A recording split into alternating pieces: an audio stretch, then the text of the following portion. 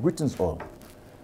In 1973, when the Caricom community was established by the Treaty of Chaguaramas in Trinidad and Tobago, the signatories aimed to create a common space for territories to work towards economic integration and sustain prosperity.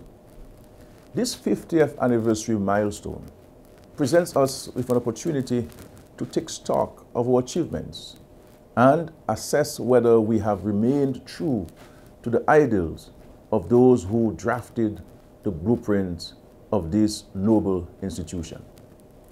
I felt it fitting to do this introspection early in my chairmanship before we engage in a most ambitious agenda over the next 6 months.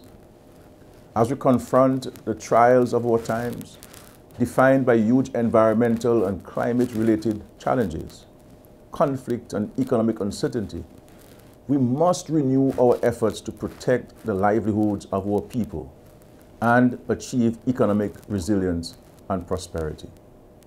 At 50, we must consider how we increase the productivity of our respective states, increase trade revenues, and create sustainable economies, eliminate trade barriers, and encourage free trade, and facilitate the free movement of skilled citizens across our borders for work. My dear friends, at 50, the region's 11 million young people are dependent on this Caricom to play a leading role in crime prevention and the elimination of its harmful effects on citizens and societies.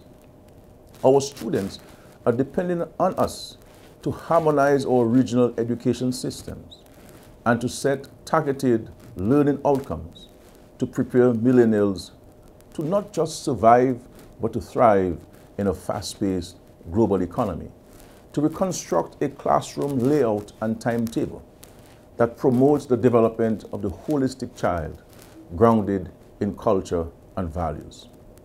At 50, we must also be true to our responsibility of being our brother's keeper and turn our many discussions on Haiti into action to ensure that our Haitian brothers and sisters are allowed unfettered access to quality education and healthcare services, reliable and safe food supplies, and enhanced security. Ladies and gentlemen, over the next 6 months, I intend to place added emphasis on advancing free movement of skills, resilience, regional travel, health, and education. In different forums, via various mediums, I look forward to engaging regional stakeholders with a view to setting goals for the next 50 years. Caricom has served this region well.